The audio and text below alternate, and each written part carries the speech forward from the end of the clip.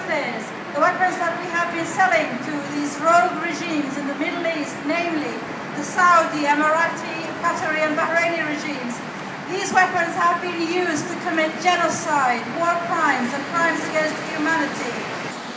When the people march, the government used excessive use of force in order to crush the democratic movement. And I was there to look into the repression tools which were used. Many of them were tear gas canisters, and if you look and if you take them, you will see they are made in Britain.